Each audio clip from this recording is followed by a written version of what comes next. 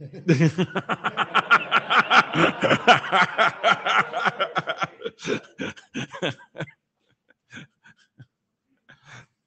that a yes? Okay, thank you. All right, that's some horse trading.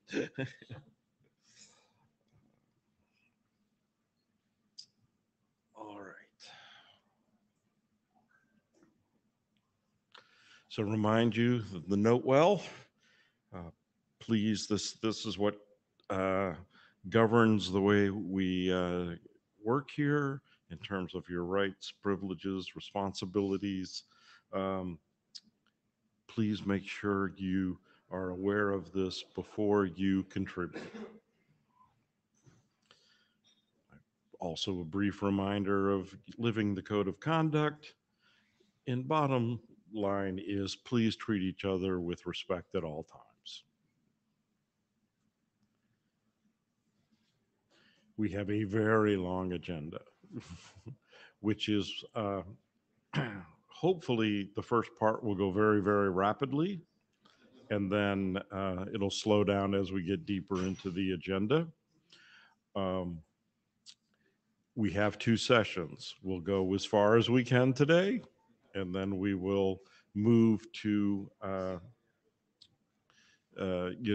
whatever we don't get to today, we'll go to the second session. There's a bunch of pages to this. Are there any agenda bashes?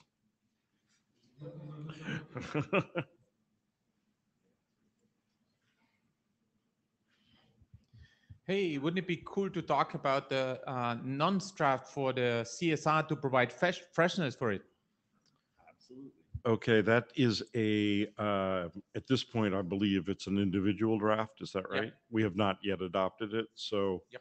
We'll deal with that in section 6. Fantastic. Thank you.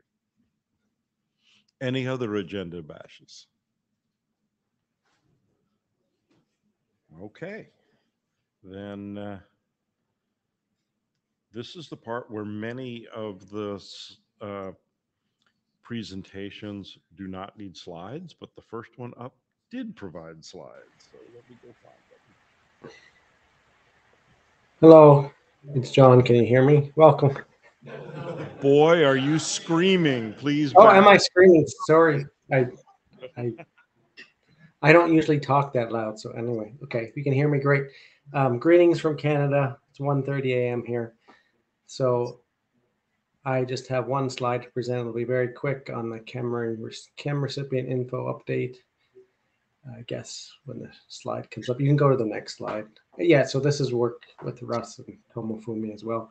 I'm sure you all know and love this draft. So this draft, very quickly, there was a bit of a bounce going on. So since the last IETF, it was temporarily bounced back into the working group because there was a bunch of discussions on whether the ciphertext should be included as an input to the KDF. Anyway, so a bunch of discussions. Long story short, ultimately no changes were made to the document, other than we highlighted at the introduction of the document the required security properties of the chem algorithm, and that was had already been in the security section at the back of the doc. The security considerations already contain that. So anyway, that basically bounce back, and right now the doc is currently in the RFC editor's queue. So yay. So I don't know if there's any questions about that, but that's it. Any questions? I don't know what that means. I'm not seeing any, John, and I don't see anybody in the queue. Okay, great. Thanks. All right, thank you. Okay, the next draft is the NF-EKU. It is also in the RFC editor's queue. As a matter of fact, it's in Auth 48. So that's like the absolute last stages before it becomes an RFC. Is there anything the authors need to give us an update about?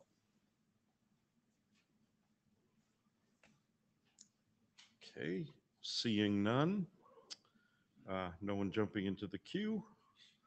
The next one is PKCS 12 using PBMac1. Hubert, I believe this is also in the RC editor's queue. Is there anything you need to share with us?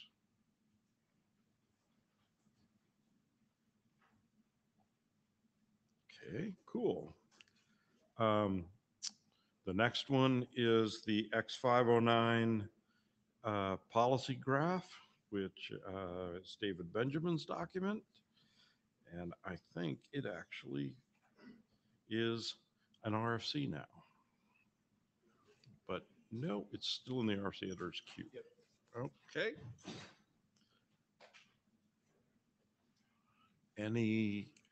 Is David even in the room? Nope. Okay, I spoke to him in the hall a few minutes ago. All right. All right, fair enough with that. And the next one is header protection. So this one has been having a lot of discussions in IETF last call. DKG, did you send slides on this? You did. Okay. Yep, they're there. Okay.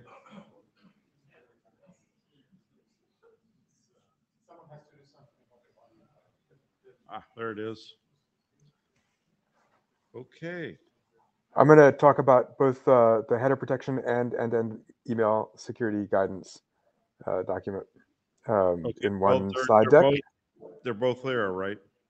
Yep, it's one slide deck, covers them both. Pretty short. So the header protection document has had some substantive changes since last meeting. We got a lot of good feedback in the from last call and IESG review. This is a list of some specific changes. There's nothing really radical here. We didn't actually change specifically what's happening, but what we did, there is a registry for the header confidentiality policies requested from IANA. We've clarified something about what the header confidentiality policy can produce. Again, it's not an actual concrete change, but it is a clarification there. We're no longer nudging IANA about the content type parameters registry because that doesn't exist, and we don't want to create one here. And we expanded some security considerations and tightened up the musts and the shoulds for conformant mail user agents. So the idea is, if you're going to conform to this, let's be a little bit clearer about what you should do or what you must do. And if you're not going to conform with it, well, then you're not bothering with those musts or shoulds. It now formally updates 8551 because the wrapped message section actually makes a little bit of a tweak to the older style of header protection that no one seems to have actually implemented or deployed. But just wanted to add a pointer from 8551 to this. And we did some cleanup of the pseudocode just to get the variable names more consistent across it. It is still in a misref state, waiting on end-to-end email guidance. Next slide.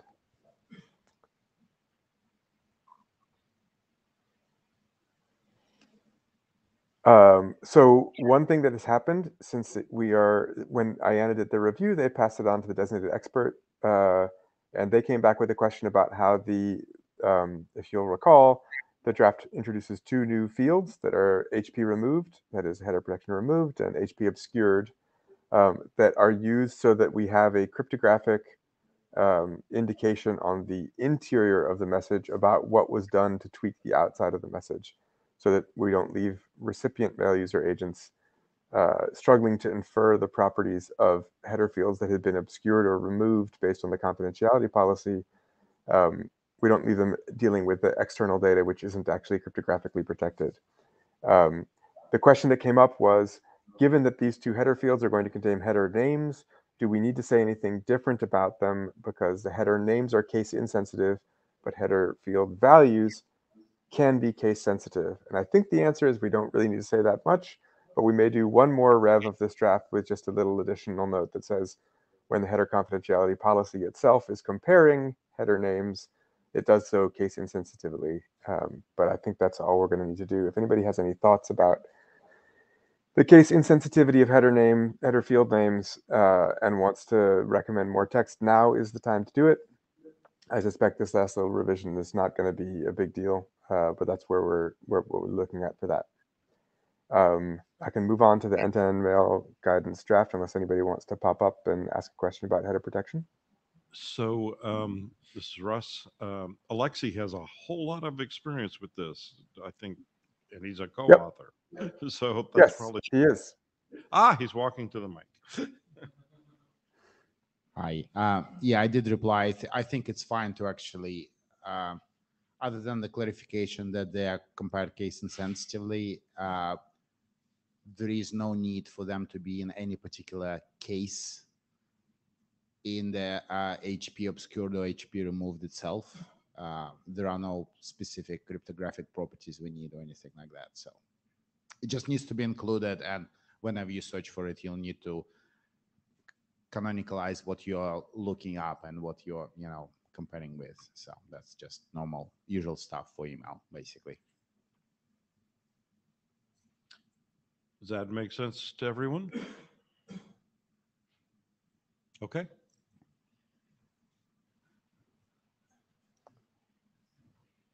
So the end-to-end mail guidance draft has also gotten quite a bit of really thoughtful and interesting feedback during IESG review and last call.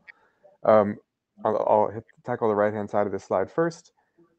We have added 3 more sections to future work that came up in the discussions. We are not trying to answer these questions in this draft, but we are pointing out that webmail needs to be considered as a special case, that mailing lists may present additional challenges, and that the human readable names in email headers in particular are really not tackled by any of the current proposals about how to do end-to-end mail cryptographic protections safely. So those are highlighted. Again, this draft has a big appendix. That's this future work appendix. And we're just trying to make a little catalog here of the things that nobody's bothered to write down how to do properly. And we've added to that. I see Roman in the queue. Do you want to wait till I finish the slide, Roman, or you want to jump in? Please finish. Okay. Please finish. Yep, I heard it. Thanks. So the changes to the non-appendix part of the draft, we clarify that there are different kinds of mail user agents that we might be thinking about, the conformant mail user agents, the legacy mail user agents, which are ones that don't know about header protection but can handle encryption and decryption. And then there's the non-cryptographic mail user agents that are going to be pretty difficult to work with, but we want to make sure that our messages are useful for those as well. That's been kind of the, sorry, not just for header protection, but for all of this in general. So we're clarifying those categories. Again, we've tightened up the musts for conformant mail user agents, similar to what we did for header protection.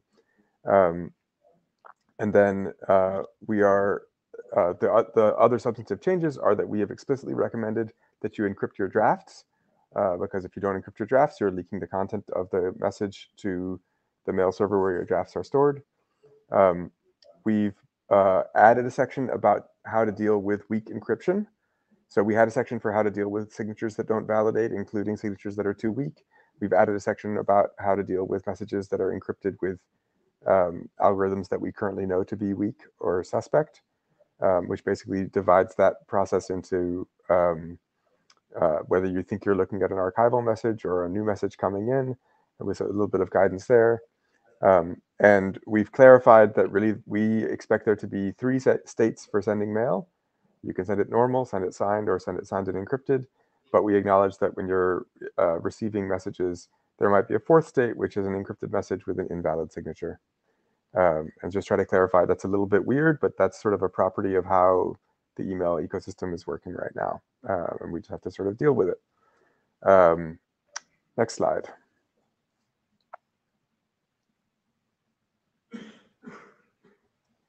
So one question, the IESG review has now been cleared for this draft. We believe it's ready for the RFC editor. One question that did come up during the review was whether this document should be considered for best current practice status instead of just informational. And at the moment, I believe we are leaning towards just going ahead with informational. Trying to move it to best current practice would probably require another round of IESG review. And we would prefer to just like get this document out. There's enough, future work section that If people are interested and actively engaged, we could probably do a BIS on this at some point, and maybe that's the point when we consider a BCP approach.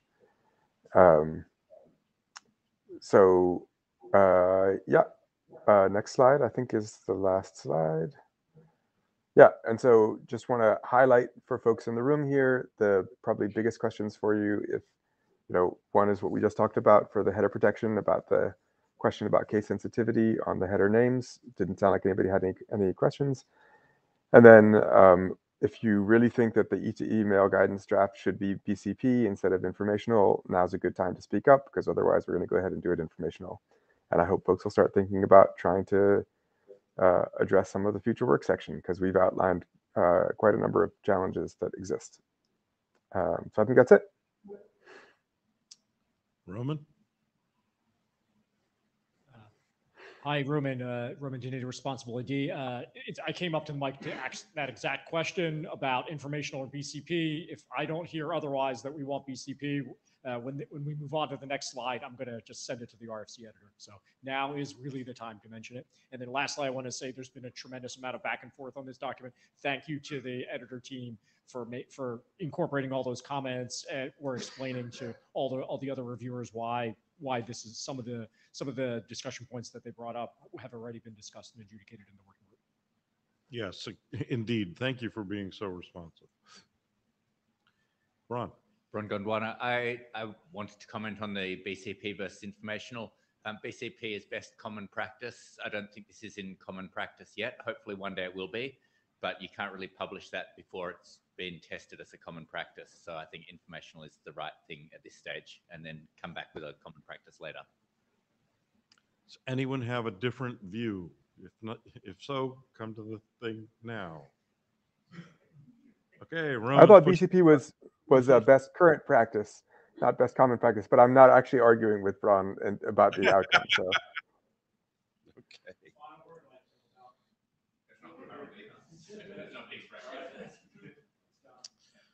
Okay, so the next two went forward in a surprising order. RFC 8399 BIS is now an RFC. It's 9549. And the other one, with the slightly smaller number before, 8398 BIS is still waiting in the RFC editor's queue. So that's where we stand on those. So the next one is the PKIX, the next category are the PKIX related documents. And we had cert binding for multi-auth in working group last call, and that passed working group last call and has now been submitted to the ISG. They haven't done anything with it as yet, as far as I can tell. So I'd be surprised if there's an update, but if there is, please come to the microphone. Okay, Mike. Mike Jenkins, NSA. Yeah, we have comments on it, and we're addressing them. Oh, okay. So the AD review happened. Yes, Roman gave it. I missed that. We're actually in last call. Okay. Thank you. RFC 5019 BIS. That's the update to the OCSP for high volume environments. Go ahead, Sean. It's in working group last call, right? I think that just the other day I said the draft was updated. Is there anybody who thinks they have an issue that was not resolved? And we're just waiting a few days to see if anyone says there is one. Okay. The next one is the no revocation available. And Tim put that in last call maybe 3 weeks ago or something. We're waiting for a consensus call. I believe that an update was posted to resolve the last issues. Waiting to hear whether everyone agrees with that. Okay, 4210 bis. Hendrik, I think you sent slides.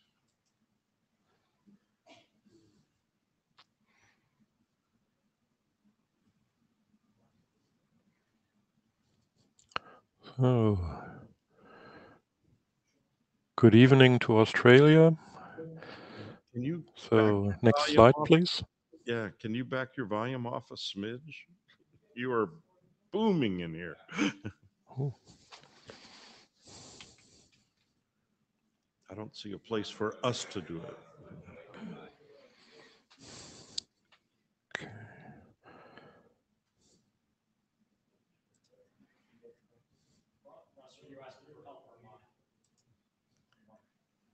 It's just too loud. The remote people are really loud, and I don't see a place for us to turn it down.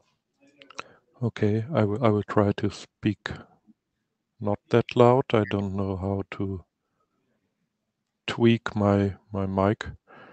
Okay. 6712 bis is like it was the last month. All changes are incorporated, and we are waiting for 4010 bis to catch up. Next slide, please.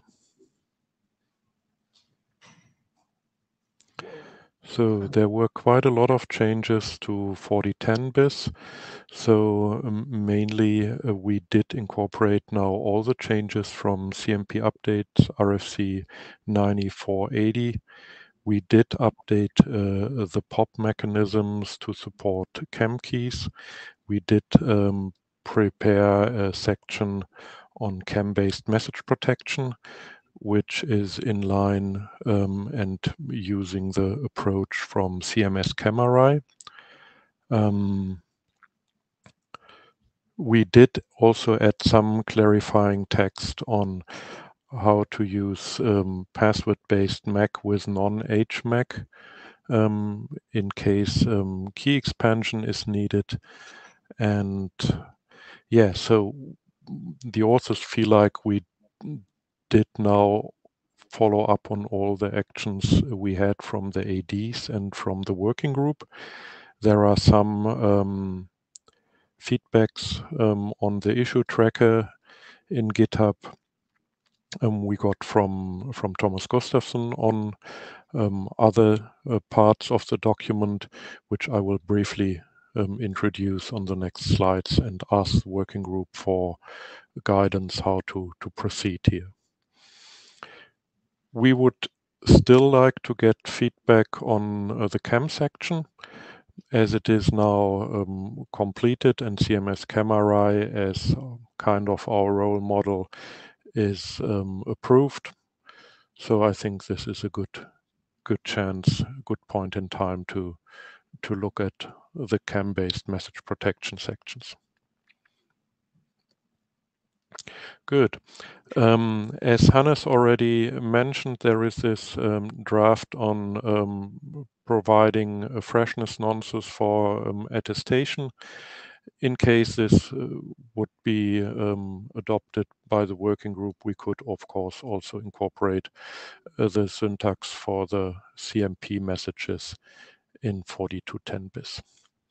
Okay, next slide, please. Yeah, so this is the slide I also presented the last meetings on the CAM-based message protection. I just wanted to briefly highlight where we did changes here in bold. We added a CAM context octet string as an optional field to kind of offer the same flexibility as in CMS CAMARAI with a UKM field. So more details on how to use it is in the document, but maybe this CAM other info already incorporates some mandatory or two mandatory fields, so a base a static string as well as the transaction ID.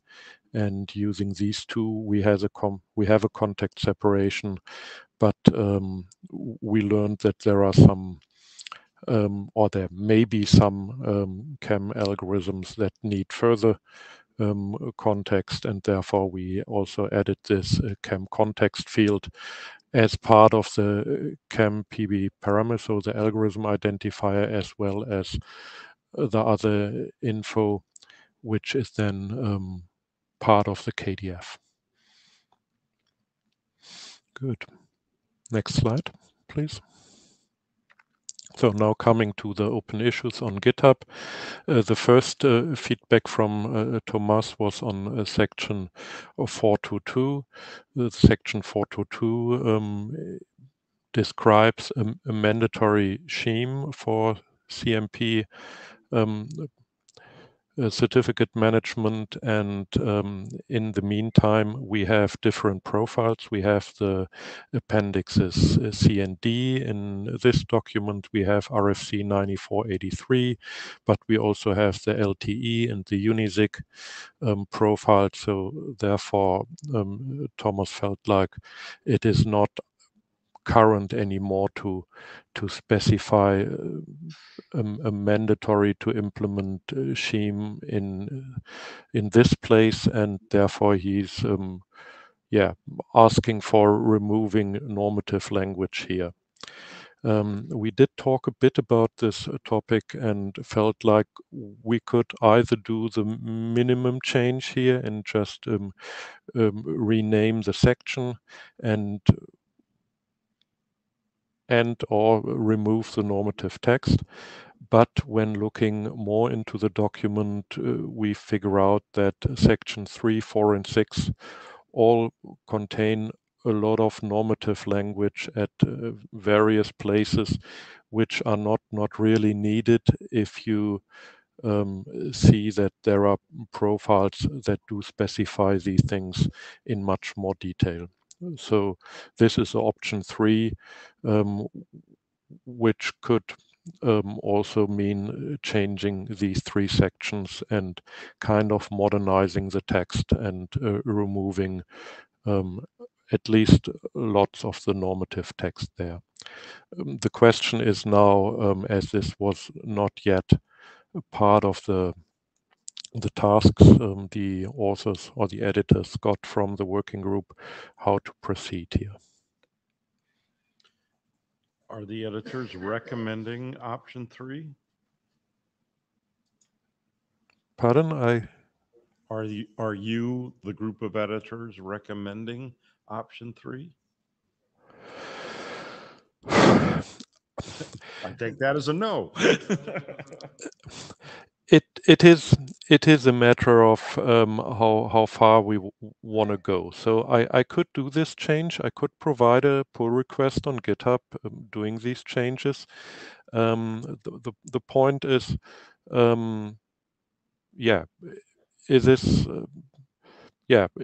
it would mean to modernize the document quite a bit, and this may be meaningful as it is kind of in some sections outdated.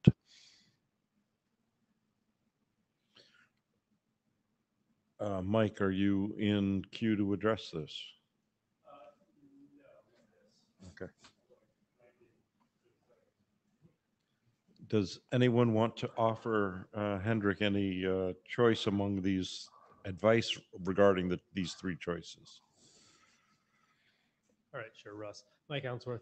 So, Hendrik, the slide doesn't really clearly state what the problem is. The problem has to do with whether end entities can communicate directly with the CA, and for the way the wording, if I understand correctly from issue 43, the issue is that the current wording sort of implies direct connections and not RA brokered connections, which of course people do RA brokered connections all the time. So the common practice is not compatible with the current wording, right? That's the core. That is a point, but it also kind of overrules the stipulations in the different profiles, as this is at a central part of the document, giving some requirements like to use this implicit, non-implicit confirm, so to use a second round trip. And in some of the profiles, the second round trip is omitted, and therefore, how to say it, as we do have profiles, it feels like it is not good to have such a meta profile in this part of the basic document.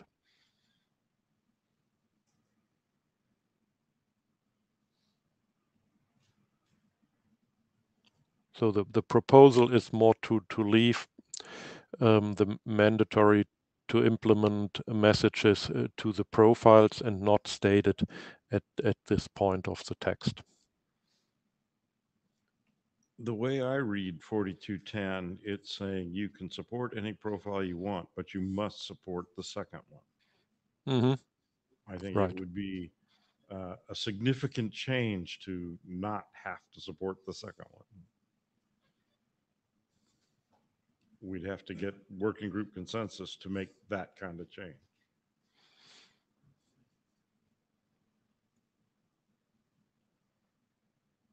Is anyone advocating that kind of a change?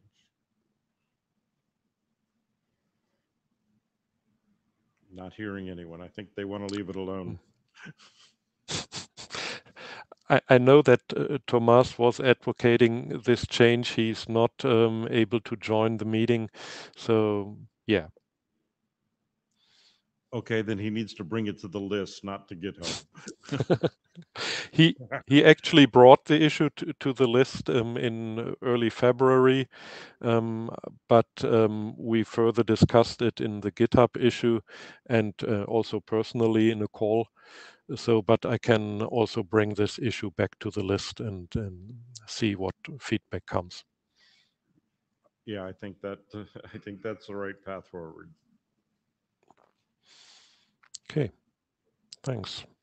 By the way, I'm still in queue till the end. I'm sorry, go ahead. I'm still in queue for my original point, but I'll hold till the very end. Just don't kick me. Okay. Okay, so next issue also by Thomas on section 4.4. So section 4.4 provides some text on root key update, and it kind of focuses quite a lot on using or implementing root key update delivery via LDAP directories. And he says, so this is not how things are handled these days necessarily anymore. So there are other ways. So there is an opportunity to do it via general messages and the newly offered CA key update content message, but you could also do it via URIs in the AIA extension of the certificate. So therefore he advocated for updating this section. So he already did a first go on this, and after a discussion I did also provide a pull request on this. The question to the working group is, do we want to go into this topic? Do we want to update this section, or should we leave it as is? So it makes sense to me to remove the dependencies on LDAP, but it's important that you preserve the old with new, new with old, because that, yeah, I believe 4210 is the only place that's documented. Right. I also checked the references, and there are quite a number of RFCs referring to this description. Yeah, but also this quite big picture, this tabular picture, also focuses quite a lot on doing it via LDAP, and maybe this is not how most of the people do it these days. All right. John, are you in queue about this topic? Yes, I was just going, I guess you can't see me. I was just going to agree. Yeah, we definitely need to keep the link certificates language in there. We definitely use it.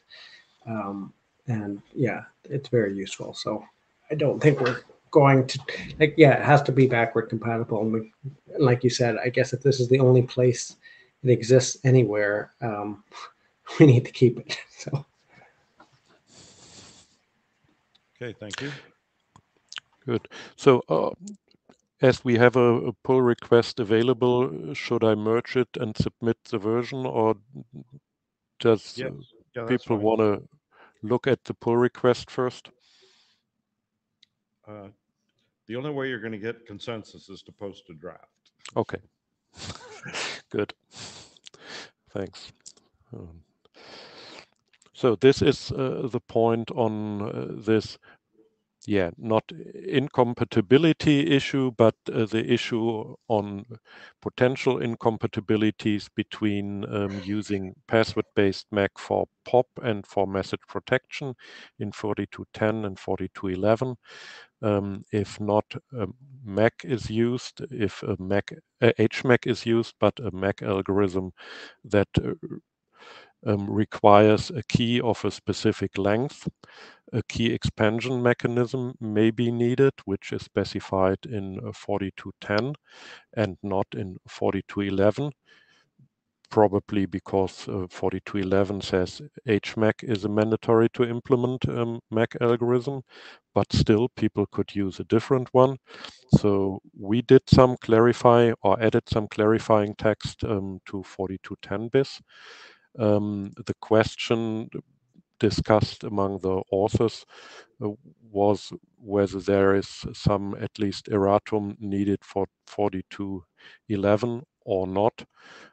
So it is just, if no one requests this erratum, it's fine with us, but we wanted to bring this to the attention of the group.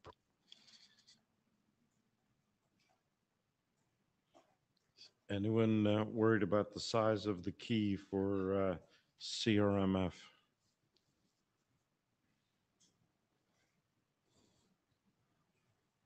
Not hearing anyone care.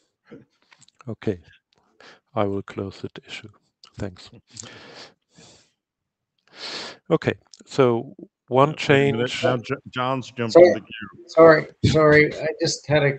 So when you say close the issue, you mean you're not wanting to put the text in? Because I mean, we did run into this issue. No, we No. did What he put said it. is you have it in 4210, but he's not going to do anything about 4211. Okay. Yeah, as long as it's clear, it's clarified in 42 or the update we're doing. Okay, that's fine with me. Just wanted to make sure I understood. Thanks. No, the clarifying text is in version 8, the current version of 4210 bis, but there is no hint or clarifying erratum in 4211. And finally, that was a question to the group, whether that is needed or requested.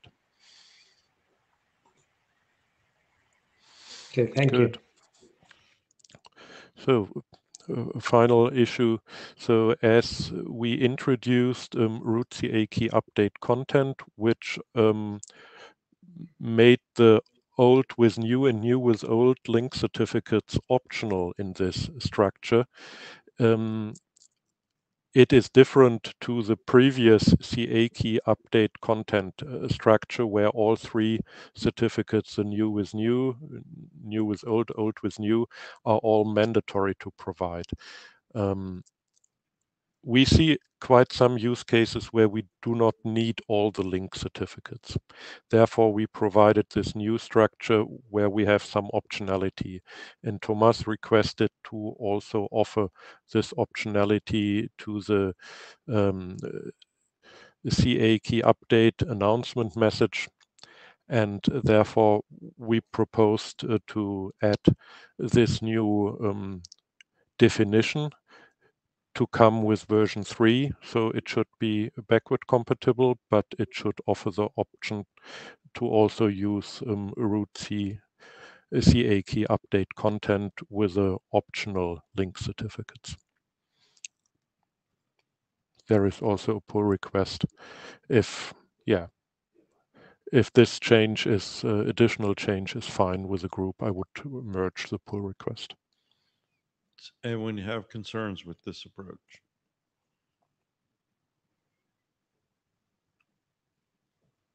I see no one getting in the line, so go ahead.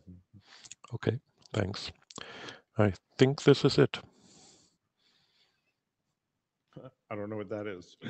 It's a backup slide if someone wants more details on the CAM-based message protection.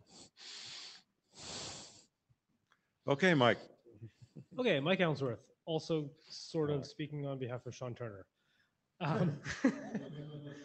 So that's unfortunate. Yeah. So we've been asking since 116, maybe even since 115, for review of the Chem Combiner stuff.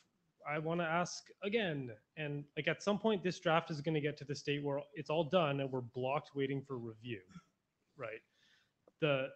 And maybe I'll give a bit of an overview to help spur some people to go look at it. That we're doing two things with chems. One is the straightforward thing of we want to encrypt a cert for itself as the sort of indirect pop thing. That's relatively straightforward use of chem. The other thing, which is like weird, is where CMP needs to establish a MAC key to integrity protect messages. Bob has to do a chem for Alice so that Alice can get a MAC key to integrity protect her message to Bob. And like that's a weird use of chem that doesn't follow any other patterns in other uses of chem that's coming through. So like that's going to need review because it's weird.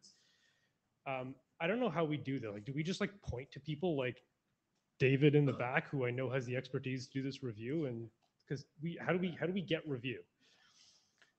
You do what you just said. In addition to calling for that specific, hey, I need review of this idea.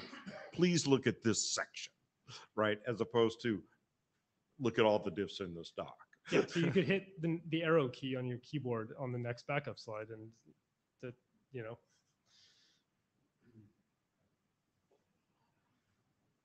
Where do you want to go? Forward. That one? Yeah, Hedrick has had the slides in the slide deck for like 4 IETFs now. Like these are the mechanisms we need a review on. Okay. Point to the slide in your call. Sorry, yeah, and I was remiss and didn't say why I was here on behalf of Sean Turner. I don't know if Sean Turner is going to say that. Yeah, okay, hi, Sean. Hey, I'm Sean Turner, and I am in the room.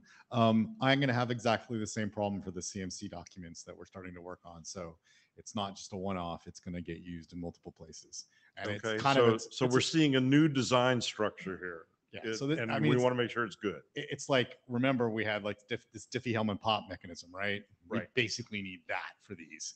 If these certificates are ever going to be used, where you're trying to get a certificate that is purely a Kyber cert and you don't have a signature, a way to sign it. Now, some people would argue that no one ever is going to do that because most people that use these things get them from enterprises and they make them centrally and then give them out to you. But I think that to fill out the matrix of things you can possibly do, we do need a new way to do this. So thanks. And anybody who's got the expertise, please speak in little words so I can understand. Thanks. I'm probably wrong, and feel free to tell me why, because I'd like to understand. But if this is really an important thing that's going to be used in multiple drafts and it needs its own sort of review and things like that, is it sort of asking to be a draft on its own, explaining this new idea? So, hey, it's Sean Turner again. I was kind of just going to basically point at what the CMP stuff does. So there's not like an argument, right? Like at the end of the day, they specify it. And then I'm going to be like, for this other certificate management protocol, we do exactly the same thing. It's just called different fields. So I guess you could pull it out if you really wanted to, but I'm definitely not trying to slow them down in any way. Just because it's two separate protocols, I don't know. Maybe you could put it in one draft and then point to wherever, but I don't know if that's better. We tried that with CRMF, and the two continued to evolve in their own ways. So it doesn't always work. Yep. Okay. So please, everyone review the stuff on this slide and send concerns to the mail list.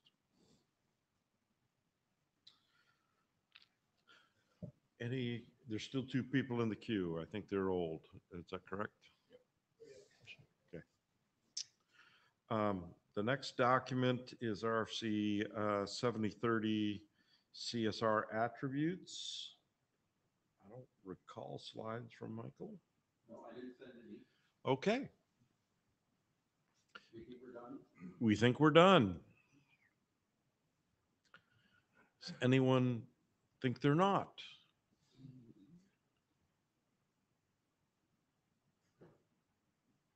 Okay. Yeah, I've read it. A bunch have read it.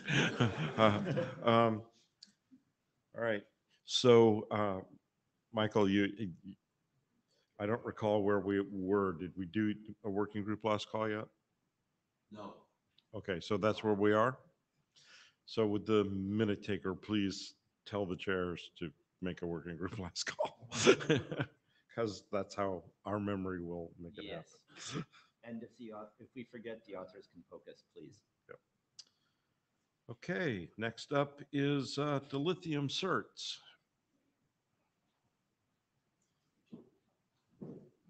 Trying to take myself out. Hi, I'm Sean Turner again.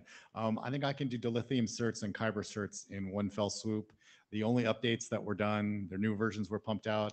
We changed the names from dilithium to MLDSA and from kyber to MLChem to match the NIST stuff, and we're still waiting. I think I put some warnings in the kyber draft. If we put any examples in there that these are like pre-finalized versions in case anybody did anything with them, that they would know that whatever they implemented was probably going to be wrong. So that's it. So basically, we're still in the process of waiting. And no matter how hard you ask me or how many times, I'm not going to put annoyed in this document.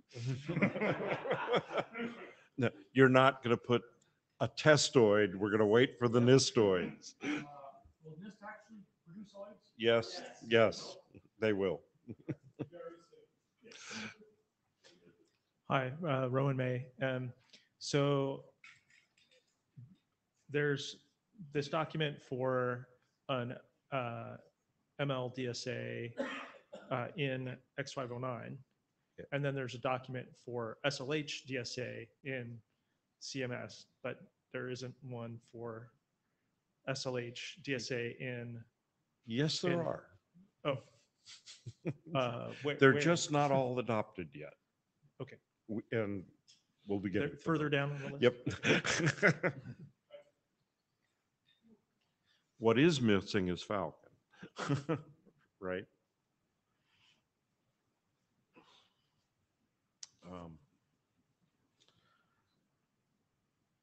Okay, so Sean, that covered both. And so now we're up to CSR attestation. Mike, did you send slides?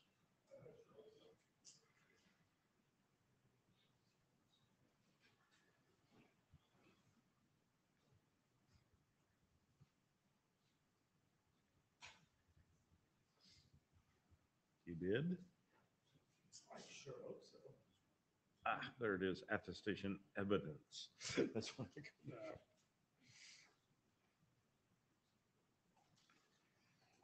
Oh yeah, hello. Is there actually a camera? Yeah. Yep. Is it looking It's right at me? there. No, it's looking at me. Yeah, cool. Does this work? No, I don't think so. No. Okay. All right. So yeah, this is the IETF LAMP CSR attestation. So it's the draft. Yeah, next slide, please. This is the whatever kind of attestation evidence you have, here's how you put it in a CSR internet draft. This is just the sort of refresher of what we're doing, where this draft is not specifying any new attestation formats. This authors group is doing that, but we're doing that in RATS. This document here is just whatever bucket of bits you have, here's how you CSR it. So we're defining a new CSR extension, attribute evidence, or extension evidence if you're CRMF. We carry evidence bundles, which carries evidence statements and also a bag of certificates. So this is just refresher from last time. We have this sort of tiered architecture thing because you may have a device may have more than one signed statement it wants to convey to the CA. You may have third-party endorsements from the hardware manufacturer or NIST or somebody. You may want to bundle multiple things. There may or may not be certificate chain overlap. You may or may not want to group things. So we end up with this sort of tiered structure. At the bottom of the whole thing, an evidence statement is an OID. It's a type. Type. Yeah, it's an OID and a generic value slot. So you can assign yourself an OID and then stick whatever data you have in there. I want to point out this internet draft is explicitly not telling you how to put evidence into an issued certificate. This is merely for a device to provide evidence to the certificate authority, so the certificate authority can decide whether or not to issue that cert. There are totally valid use cases where people might want attested evidence type stuff in a certificate. We're not touching it, and we're not touching it because there's privacy implications to that.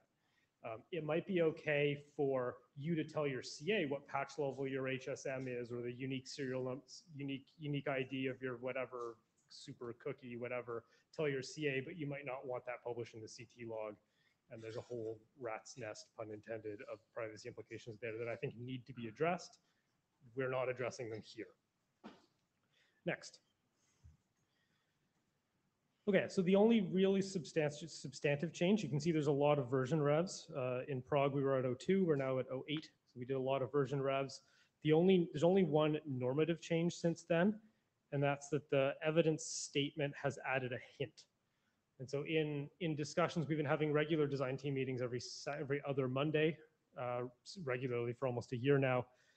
And it came up that the person who is parsing this evidence, who is deconstructing the CSR and then has this signed object it needs to, rummage around and find a library to parse, may need a hint about which library it's supposed to call. We imagine that each vendor might provide their own parsing library. And so you need a hint on the outside of the envelope to hint about, which library you're supposed to call that will know how to parse this thing. And so we've defined it sort of as a general name, but with the weird legacy stuff ripped out. We expect the most common here is going to be a URI or a domain name or something that uniquely identifies a piece of code. Rich looks skeptical. Too many no's. Just have just URI.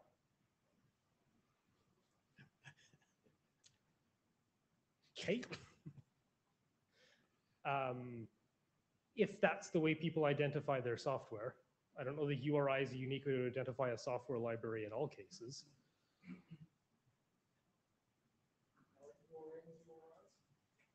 Maybe? Rich, go to the mic.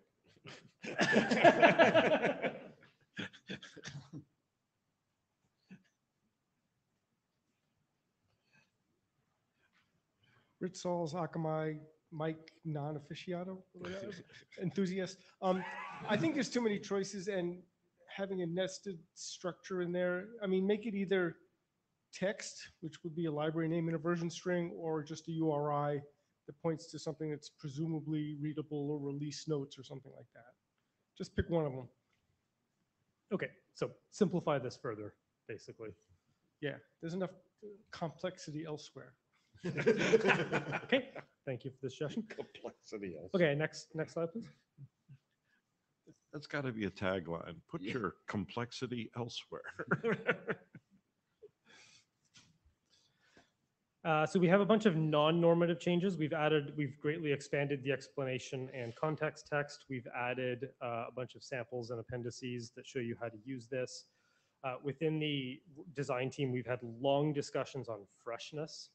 How does the CA know that this evidence was generated, somewhat recently, or was generated in lockstep with the key that it's attesting or whatever?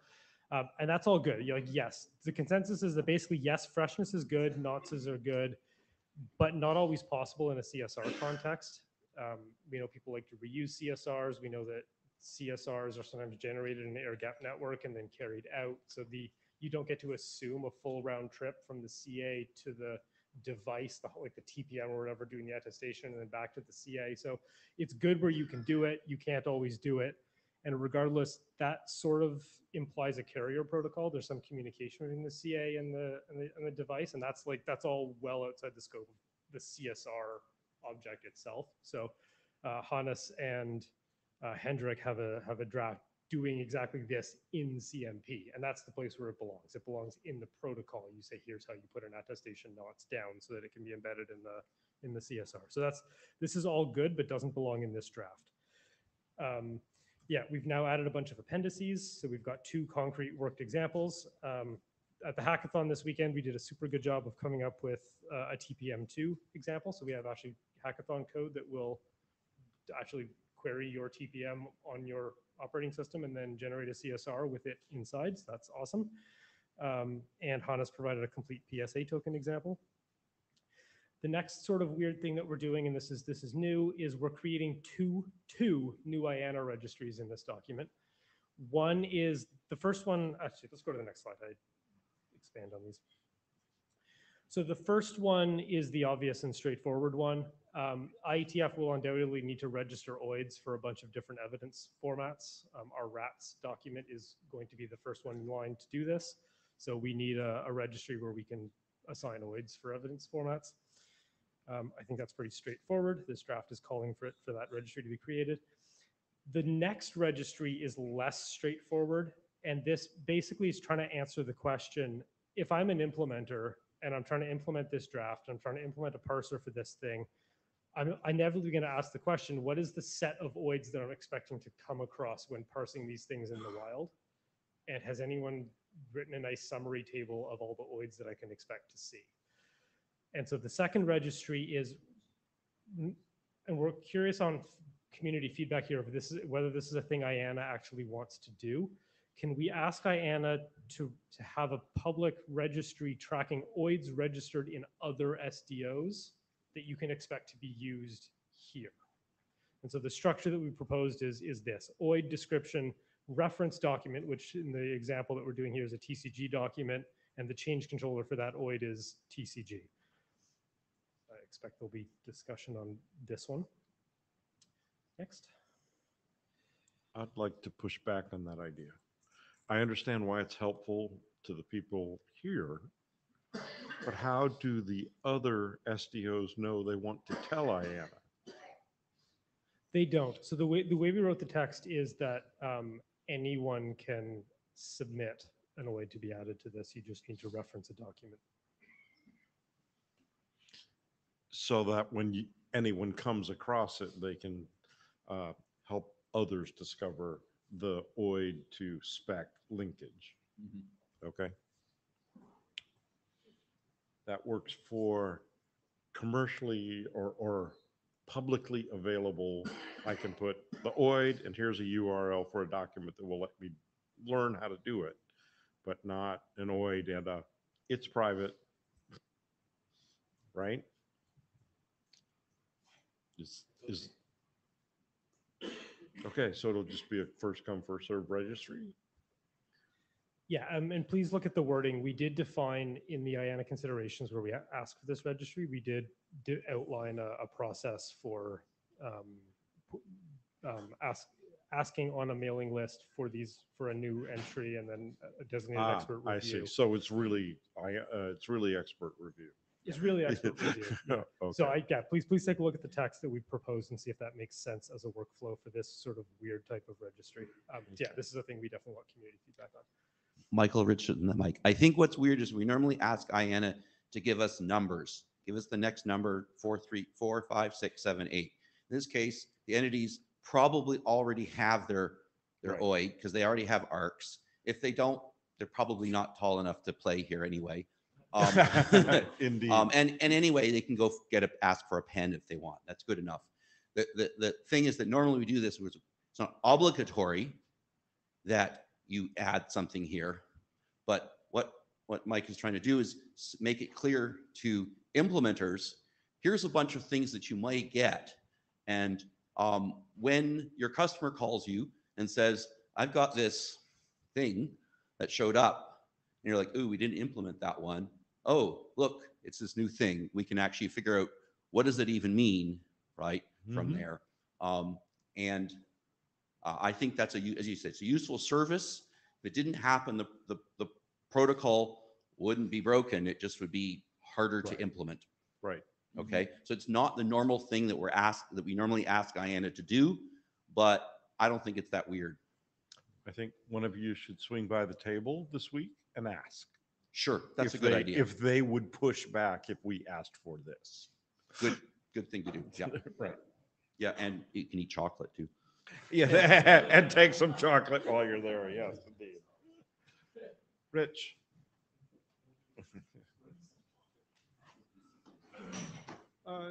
the TLS, ALPN, and now I just lost the other one.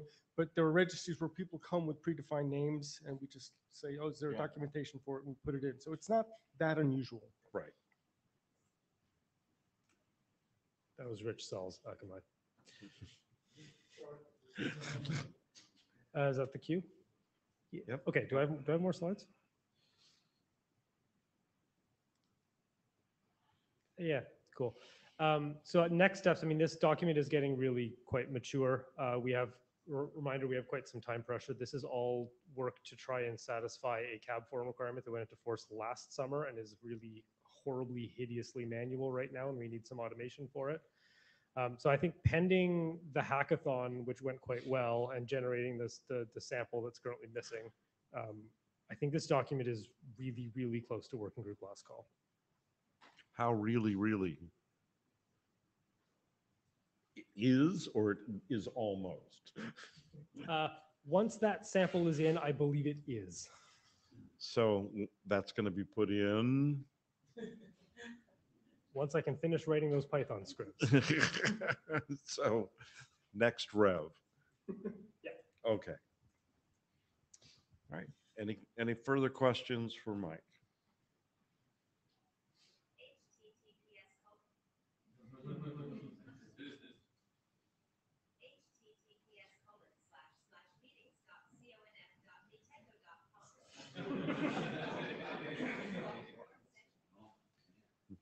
Okay, thank you. Okay, so that was the last of the PKIX active documents. We're moving to the SMIME related documents. So the first one is 5990 BIS. That document's already been through last call.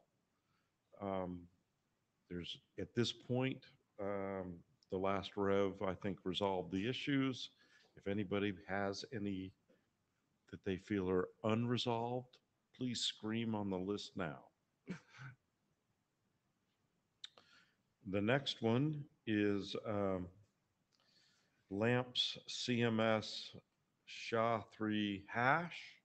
The working group last call asked that we have support for KMAC as a KDF. NIST assigned 2 OIDs so for that, and they're in the document now. It was posted right before the cutoff, literally right before the cutoff. And I posted that was the only open issue, and once NIST had the OIDs, they're posted.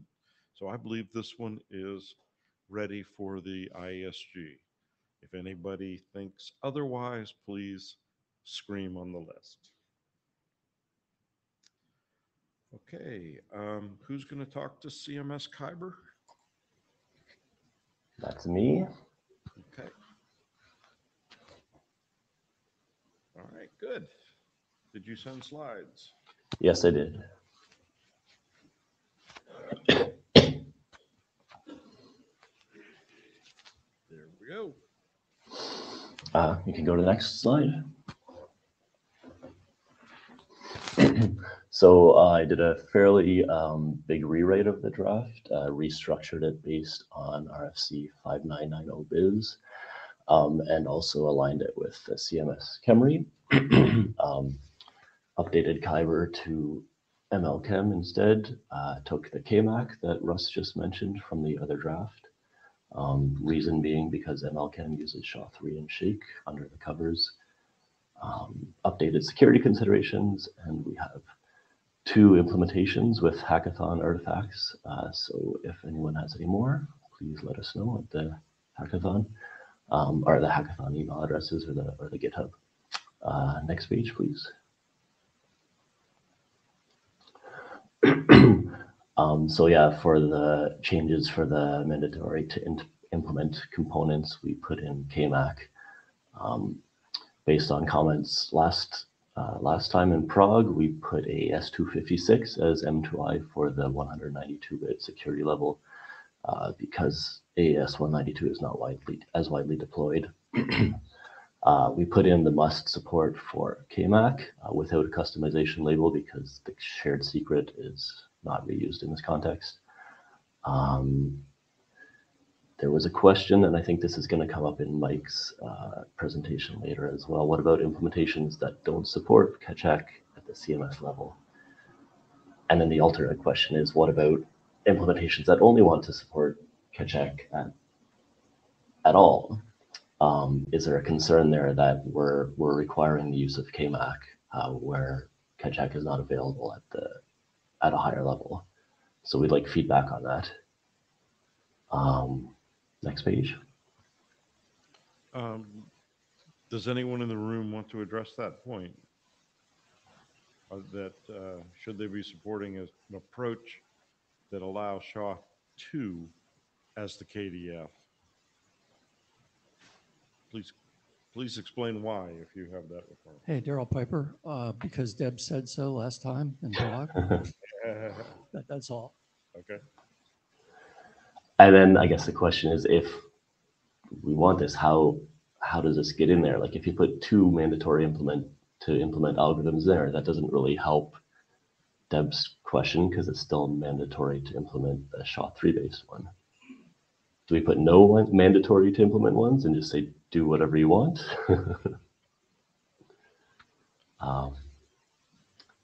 So yeah, like more information on how to proceed with that, if that's how we want to go. Next page. Yeah, so in one case, many years ago, we did one where you must support this or that.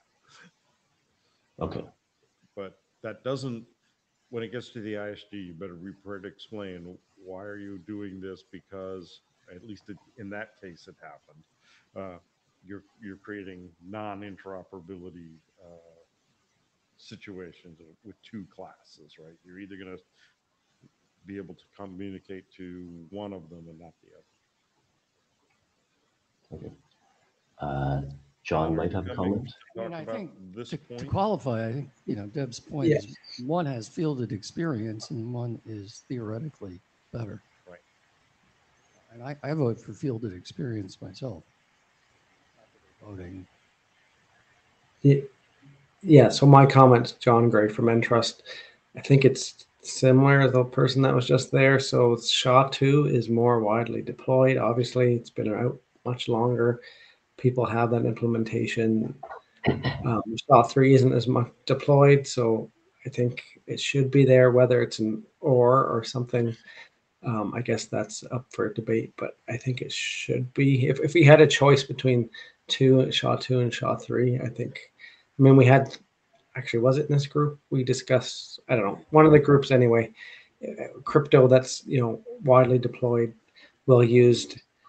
Let's make use of that.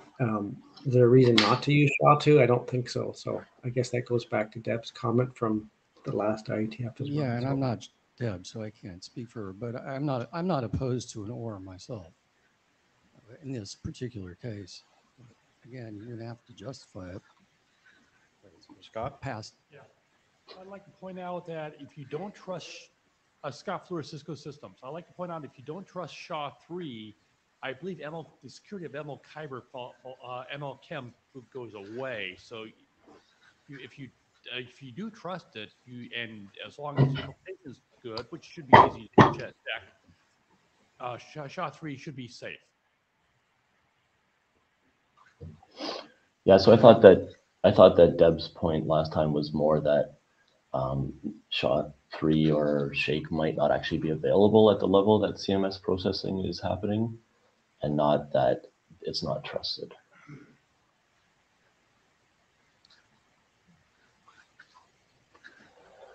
So anyways, go ahead, John. Yeah, I was just going to say, at the crypto layer level, right? Like you might have access to, your algorithm that contains SHA-3 internally, but maybe you don't have access to the algorithm by itself, but you have access to SHA-2. So I guess that's the issue you're talking about, right? So yeah, I mean, I think having the choice is good. Okay, I can add an or with justification and then let people fight about it if they want. Okay, continuing on. There was one, oh, does Mike have a question? Yeah, Mike Ellsworth. Pause you for a second, just to highlight we also changed, changed to KMAC, right? And is there, Yeah. ask for review on that and whether there's substantial differences between like HMAC SHA-3 or just bare SHA-3 or KMAC, whether those are relevant here or relevant for security reasons. Yeah, that's a good question. If anyone has any opinions on whether the difference is relevant, then say so.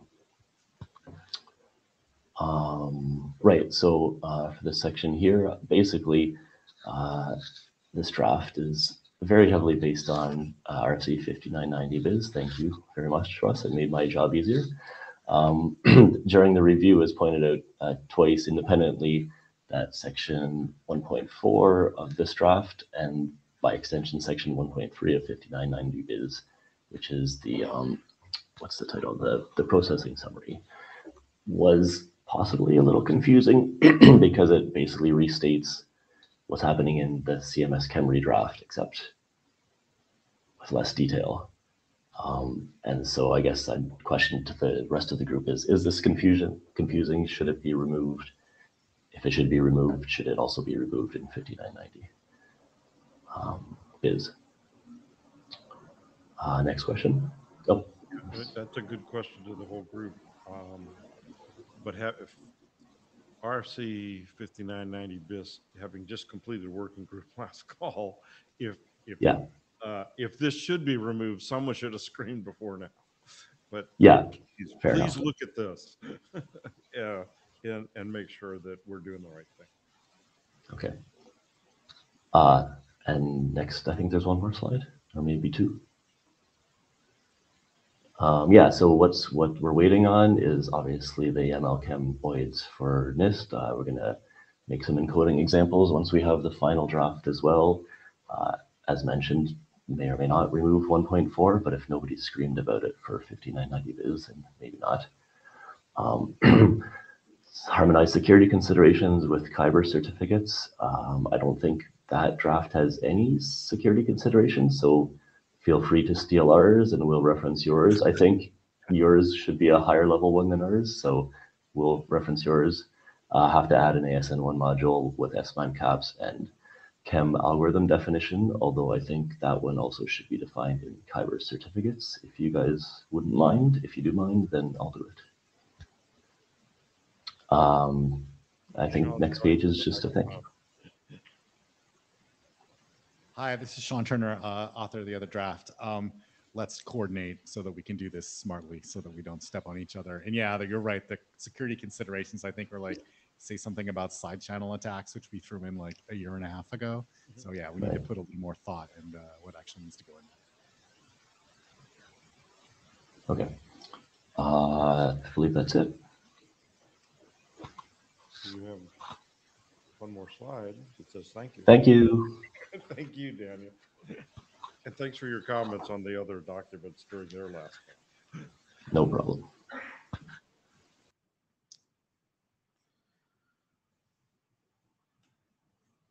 Okay, the next one is CMS using Sphinx Plus. There's been no changes since the last time when we just went through and changed Sphinx Plus to the -DSA name.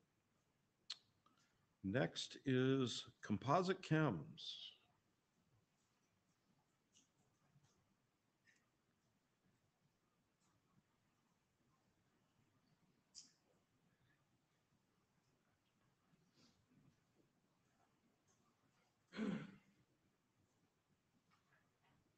Mike?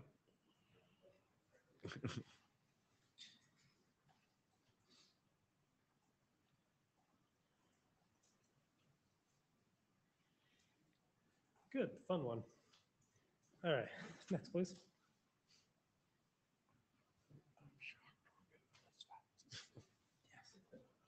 Okay, let's start with the elephant in the room, which is a carryover from CFRG from an hour ago. Yeah, the elephant's in the other room. So I obviously wrote these slides more than an hour ago before the CFRG session. But so just, I figured I'd give a quick summary. For those who have not been following the CFRG action here, on January 31st, the CFRG chair started a call for adoption for the entire research area of hybrid chem combiners. The call for adoption was left open for 5 weeks. The thread received a whopping 150 responses, many of which were themselves not short. If anyone read every word, you're a hero. So the consensus here was yes, the topic is adopted, and CFRG just an hour ago announced that yeah, the whole research area will be adopted. The CFRG chairs will form a design team. The exact goals of this effort are still very nebulous. How many chems are we defining? What combinations are needed? It's a lot of clarity still up in the air. But what is clear is that this document here at LAMPS is a subset of that work. So yeah, in true IETF fashion, we don't know what we're building, but we're definitely building it. Okay, next.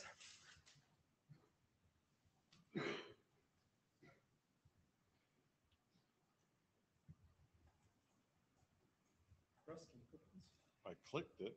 Yeah. And I clicked it, it says reestablishing connection. Great. That is why. Welcome to here. No Ethernet cables, eh? Okay, so with the elephant in the room addressed, we'll talk about the editorial changes we've made recently. So changes in version 03. We have removed everything that's not MLChem based. So now, since all the combinations that we're doing here are MLChem based, we've changed the title of the document to be Composite MLChem for use in Internet PKI and CMS, and I'll get to the and CMS. That's also new. We've added a few more co-authors who have been actively participating in this work for years. Makes sense to list them. We have added text to the introduction to justify where and why this mechanism would be useful, sort of citing regulatory encouragement. We've added a section use in CMS. So we know that it's convention in LAMPS to define the algorithms in one document and then define the use in CMS in a separate document. So this text was written so that it could be standalone and moved out to a separate document if we want to, but for now we tucked it inside here. So this is defining how to use it with a ChemRI to do CMS encryption. And then similarly to Daniel's talk from a minute ago, Dan, we switched all the KDFs for both the chem combiner itself and for the use with ChemRI to use either KMAC 128 or KMAC 256. Yeah, aligns with Dan's talk. Next, please. Still to do, we need samples. The hackathon is actually coming along quite nicely at producing samples. So at some point I might just snipe some certs out of the hackathon repo and stick them in here. And of course, we're waiting for the outcome. So this document is probably going to get blocked, waiting for the outcome of the CFRG effort. And we also, of course, need to synchronize with other working groups that are doing identical things. Chems in HPKE, Jose Cose, OpenPGP. And these are a little bit different than hybrid chems, for example, in TLS, because the protocols I've highlighted here expect long-lived, non-ephemeral chem keys, which maybe have some implications on how they're used in the protocols. And then I have some open discussion points.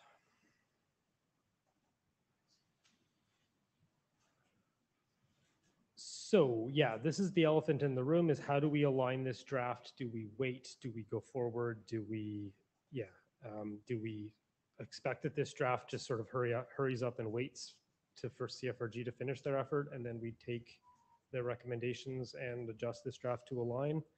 Or so is this sort of a get it ready and park it, or do we want to be doing active cryptographic work here?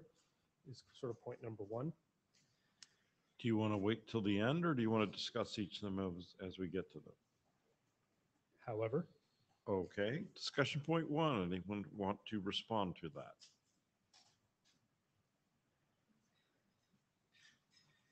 that? Currently waiting for, I think Rich is out. Okay. So in regards to your, hurry up. Rohan, sorry, Rowan May. In regards to your hurry up and wait question, I mean, I think that lighting a little bit of a fire under CFRG isn't necessarily a bad thing.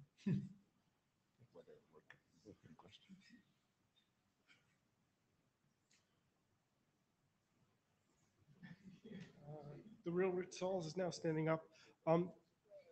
Yeah, don't wait, because I think also this might have I think it's a benefit of having other working groups say, oh, wait a minute, there's one already here from the quote unquote PKI experts. So, but having a specific combiner and showing 2 use cases of it, that might also help people say, oh, well, maybe we should just pick one and adapt it for our use case. So yeah, don't wait. I can say that not being one of the people who's going to be writing it, but yeah. Anyone want to offer the other side of that one?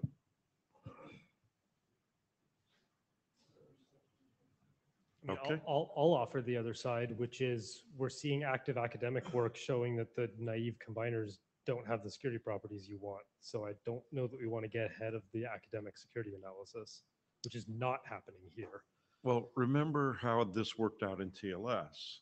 They put forward something, and then the academic folks went and studied it and told them how to improve it. Mm-hmm.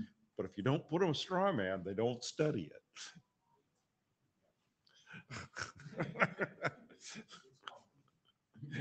Okay, next then.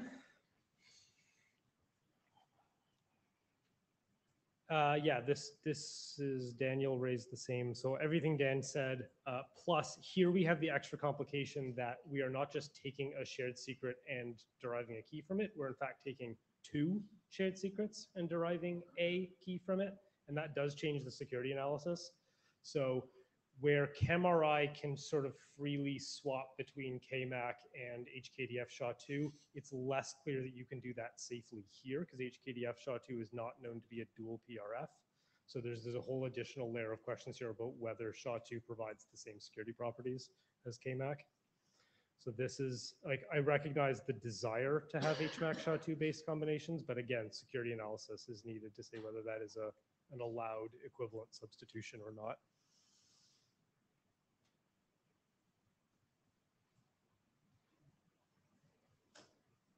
Go ahead, Quinn.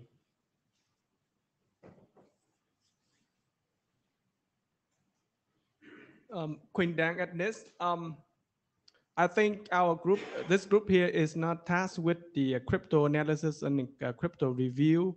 And so those 2 issues we haven't right now, I definitely recommend to be worked at the CFRG, because we're not tasked with the job to do crypto analysis here.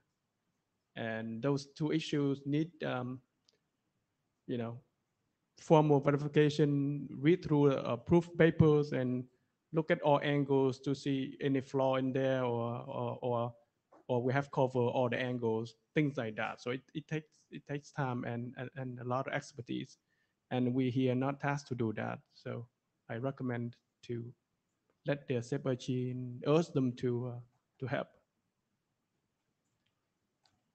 Okay, thank you. Anyone else?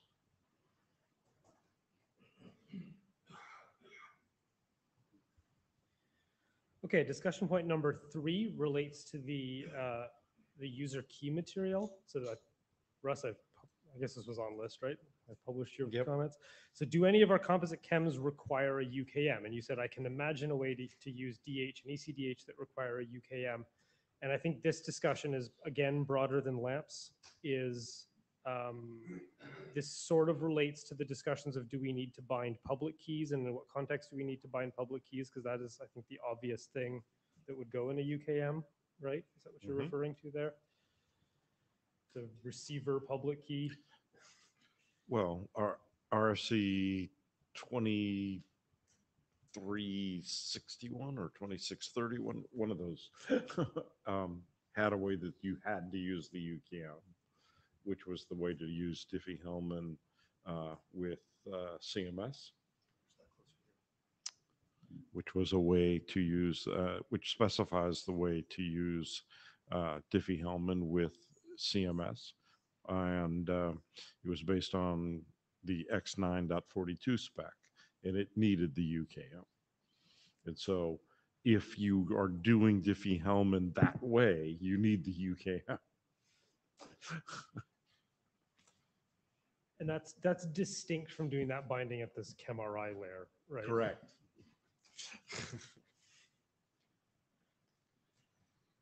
No one's running to the mic on this one. Probably because there's 3 people in the room who know what's going on. All right, next.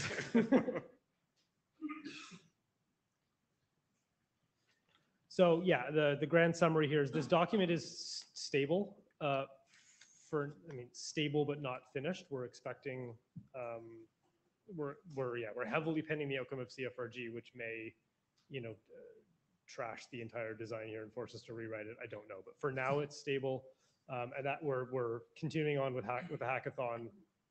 People are implementing this draft. The Open Quantum Safe is implementing this draft.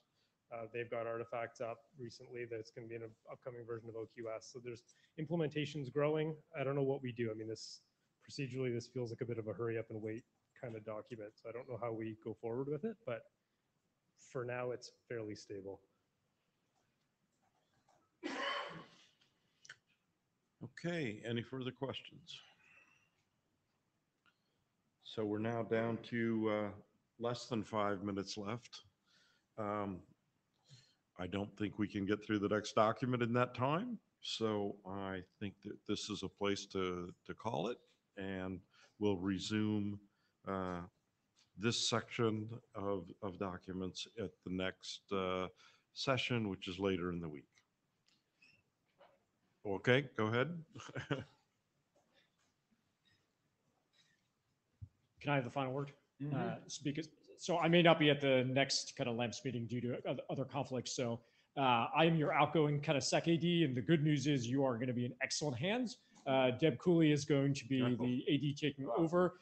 She knows a lot more about this than me. So again, in great hands. Administratively, though, I'm going to do something that typically doesn't happen because I am not rolling off the ISG. I'm only rolling off being kind of SEC AD. I do still have a number of LAMPS documents kind of with me. I have talked to kind of Deb, and the working plan is everything that I already have that's past PubRec is going to stay with me. So all of those things that are in IETF last call, I'm still going to push them through the IETF, the ISG. Thank you, sir. And so kind of the benefit of that is we're not going to lose any time in the AD kind of transition. So things will kind of continue with their velocity.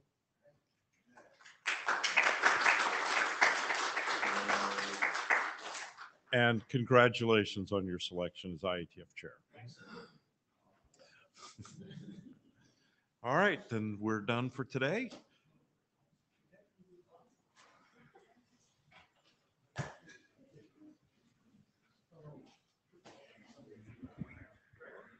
We did.